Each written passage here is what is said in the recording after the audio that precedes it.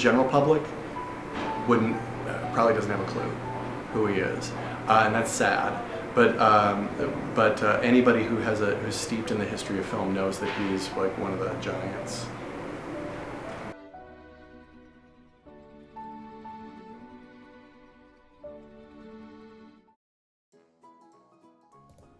Georges Méliès was a French filmmaker in the early 1900s, and he is considered the father of special effects. He explored the way that films can communicate a story. He exchanged his ideas with filmmakers that came after him, and whether it is through filmmakers' acknowledgments or his own inventions in film today, his influence is undeniable. Movies. We see them today as exciting epics capturing dramas or tear-jerking tragedies. But it wasn't always that way. When the Lumiere brothers invented the motion picture cinematograph in 1985, most films had no story. In fact, the first motion picture, The Exit from the Lumiere Factory in Lyon, was just that, a group of people exiting a factory without explanation. It remained like this for a while, very simplistic, documentary films.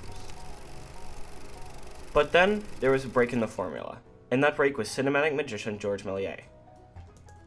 But wait, how did we get here?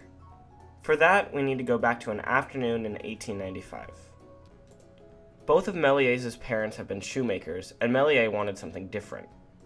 He wanted to dazzle audiences, so he became a magician. He performed at local French fairs and was pretty successful. But then, he decided to check out what everyone at the fair was talking about. The Lumiere brothers were showing off their cinematograph. Méliès went into the theater and, in his words, saw the future. He had never seen audiences dazzled like this before. He knew what the new way to impress audiences was. Immediately after the show, Méliès went up to Antoine Lumiere and offered to buy the cinematograph from him. The offer went up to 10,000 francs.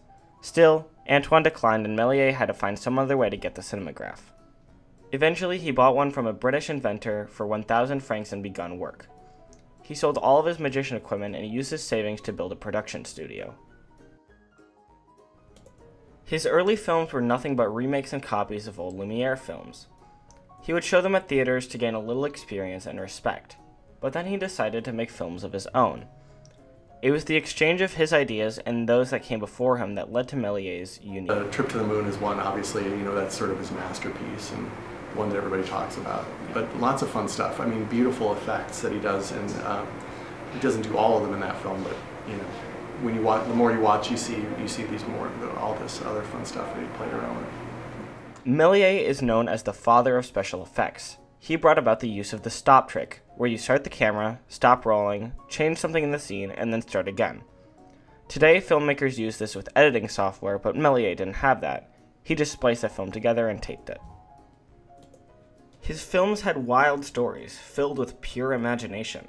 His characters were not people exiting from their workplace or catching a train. They were aliens, ghouls, skeletons, astronauts, and the like. Méliès became wildly successful. Because film was such a new medium, there was demand for such a filmmaker, one that could produce fantastical stories. He became one of the biggest names in France at the time. His company, Star Film, was expanding rapidly. Actors were hired, set construction doubled. George even had his brother, Gaston Méliès, open an entirely new branch of Star Film in America. Here, in the newfound Hollywood marketplace, Méliès films could really profit. He opened my eyes to this idea of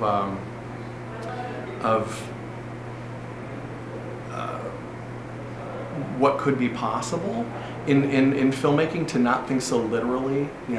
People having a conversation in a cafe or something like that. The standard scenes we see a lot in a romantic comedy or something like that, or even in an action film you see a car chase or whatever.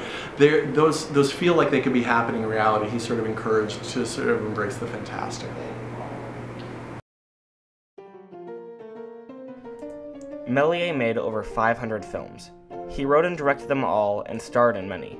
He covered every genre, from action, sci-fi, fantasy, romance, and comedy. It seemed like he could take any cinematic challenge that was thrown at him, except for maybe one. On June 28, 1914, Gavrilo Princip assassinated Archduke Franz Ferdinand and the world went to war. Now, because of Méliès' age, he did not serve, but that is not to say the war did not affect him. The only audience for his stories were women and children who were preoccupied with taking care of themselves. After the war, the tired and traumatized soldiers treaded home, but not into a movie theater. Suddenly, no one wanted to watch a movie. People had seen war and the horrors of it. Nobody had time for a silly story anymore. Cinema attendance plummeted, especially in France. Many filmmakers suffered and went out of business. Star Film went out of business within a year.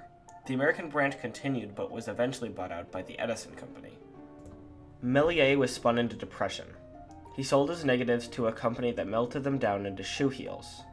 The shoemaker's son had become the shoemaker himself. He bought a small toy stand with the money he had and spent the rest of his days inventing and selling small toys.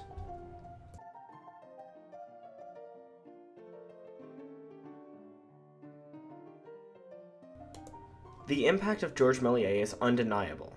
Filmmakers today use his techniques all the time. Processes such as dissolve, the stop trick, and focus pulling are normal tools in the filmmaker arsenal now. Méliès was the first to popularize these and many other techniques. For example, take dissolve. Dissolve is taking one shot of a film and blending it into another, whether it be to black, to white, or to another scene. Méliès was the first to do this. In this scene in Orson Welles' Citizen Kane, he uses dissolve. You know, Georges Méliès is definitely forgotten by many, but there are a lot of people that remember him, like Martin Scorsese and people who are leaders in the industry who revere him and don't forget him at all. Méliès has not been forgotten by other filmmakers. Martin Scorsese made an entire film about Méliès, the 2011 release Hugo. Scorsese has also called Méliès a genius and one of the greatest filmmakers of all time.